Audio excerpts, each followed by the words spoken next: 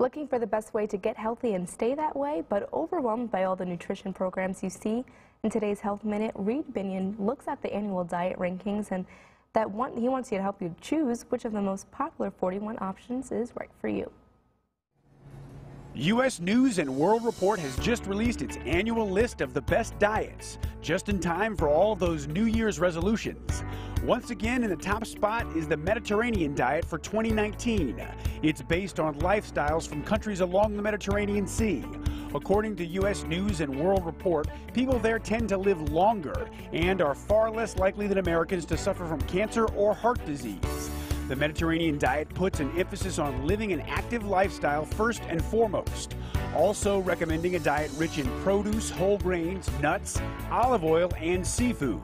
Red meat and sugary foods are very limited, but don't be shy about adding in red wine, in moderation of course.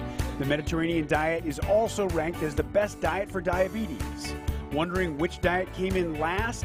The very high protein, rule-heavy Dukan diet. Experts rank the diet poorly in terms of heart health, ease of use, and overall impact on health. Representatives for the Dukan diet could not be reached for comment. For today's Health Minute, I'm Reed Binion. Thank you, Reed. And still to come on 18 News at 10, a final check of the forecast.